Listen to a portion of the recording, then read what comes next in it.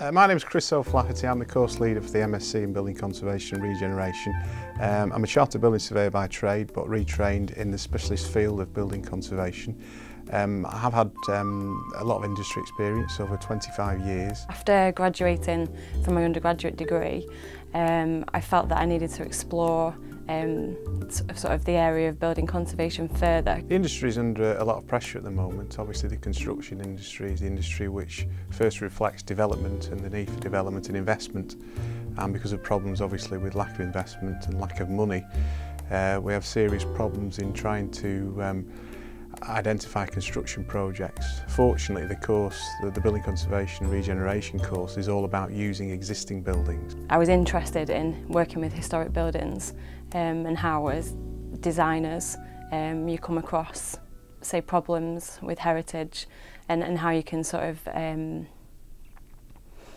ensure that historic buildings are protected even in sort of new design schemes. The course is split into two strands basically. There's the building conservation and the regeneration.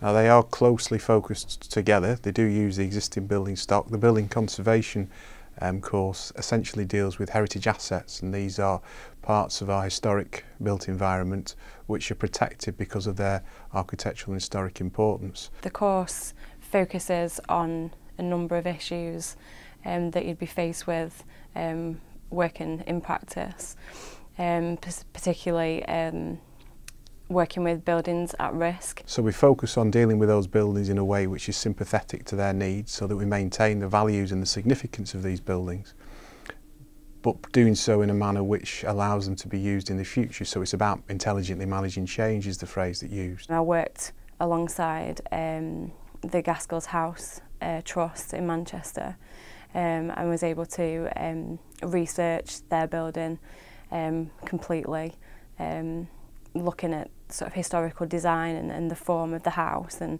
trying to establish where others hadn't quite managed to. And because people like historic buildings, like historic areas, using historic buildings is often a good way in which we can start with that, because it gives a sense of identity which is immediate, which can be built upon for the future. Some of the modules on the course allows you to get sort of a really good underpinning knowledge of how you'd be able to deal with those situations, from looking at the planning system to sort of conservation ethics and philosophy, and then through to how you integrate with architects and other practitioners that are obviously involved with that whole process. I think what makes our course so special is that we have accreditation with professional institutions. We've got an accreditation with the RICS.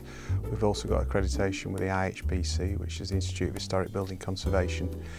We have many of our graduates are professionals working in the field in this particular area, and since the course has been running in excess of 20 years, we do have a long held series of success and a track record for success over a good period of time, and I don't think there are many other courses which can boast those credentials.